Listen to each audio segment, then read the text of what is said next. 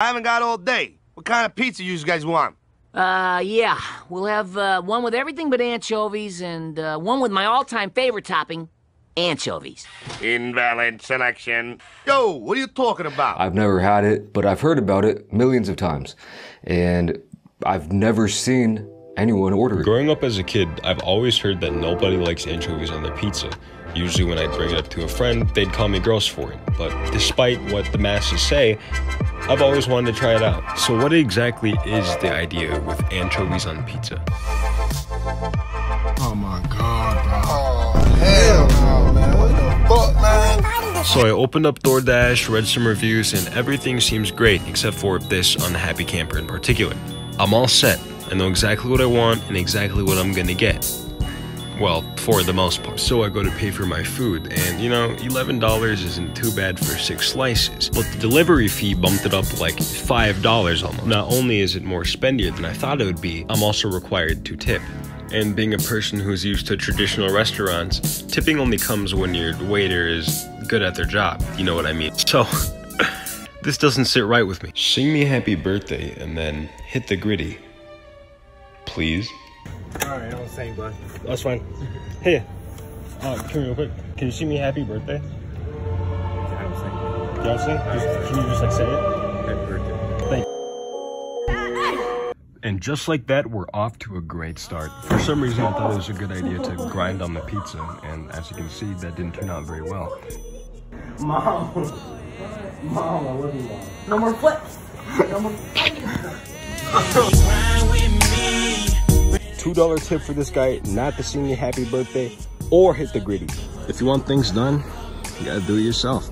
So obviously I have my Marco's pizza, but before I eat it, I want to slip into something a little more suitable. Get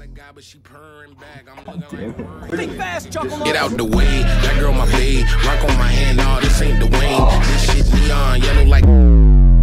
Let's run that back.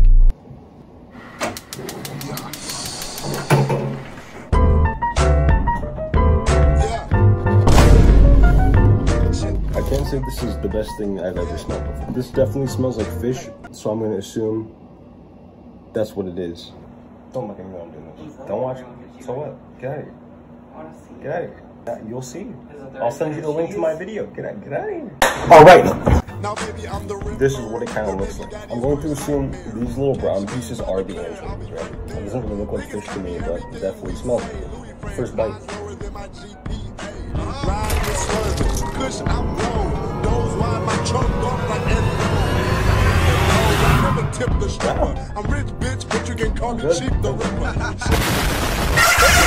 The saltiness of it all really throws you off.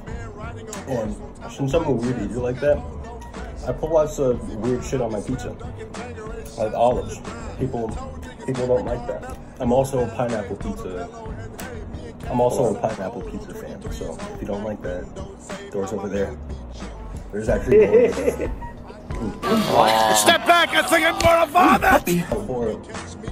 I guess the point of this entire pizza, the anchovy, you can see the little designs of the fish muscle, the fish meat. Don't quote me on that. I'm gonna try it alone because I just ate it with pizza. Let's see how anchovies in general. Don't swing on niggas, they got bad behavior. My 415s woke up the neighbors. Interior crocodile alligator. I drive a Chevrolet movie. They're not as good alone as they are with other flavors complementing it. So anchovies in general, 5 out of 10. Anchovy pizza, 7 out of 10. I'd eat it again. Let's get another opinion though. Mom, come here. Bon appetit. The anchovies. What do you think? On here. You think I was going to tell you that first? What do you think about it? Salty. It does taste salty. Hold on, let me actually do the anchovy. Yeah, I don't want the whole anchovy. Oh, come on, come on, man. Come on. I don't want that. Just bite it. I don't want Just it. bite it. Just bite it. She just spit out my $20 pizza. You're trying to pizza in your reaction. Okay. Take a bite out of it. Don't sweeten it. Just take a bite. Take a bite.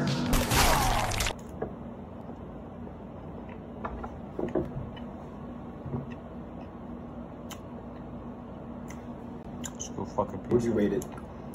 Like a 7. That's what I said. Wow. Run that back real quick. 7 out of 10.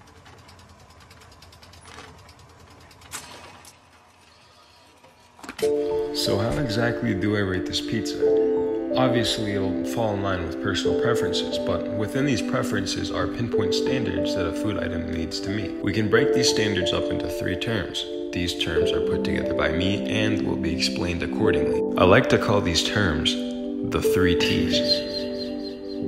I got bored of the food review shitpost. I'm not doing this anymore. Colton, I know you're watching this video. You still owe me $5, and I'm not gonna stop until I get my money. So what's it gonna be, man? What's it gonna be?